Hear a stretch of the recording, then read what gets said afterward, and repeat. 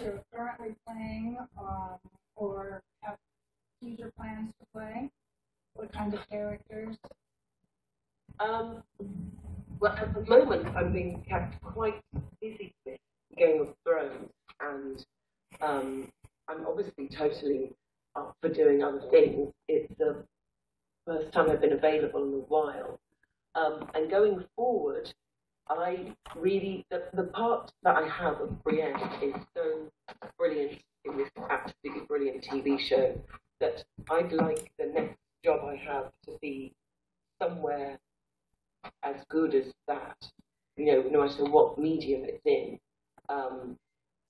You know, I've been spoiled for doing this job, and I'd like the next job I'd like to be at least half as good, which might be asking a lot.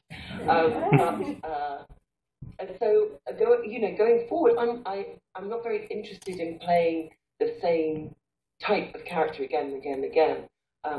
I'm very interested in playing different characters. I like to play someone that's completely different. So for me, it would be most interesting to play someone that's the total opposite to Brienne. Maybe someone that's very traditionally feminized, or very motivated sexually.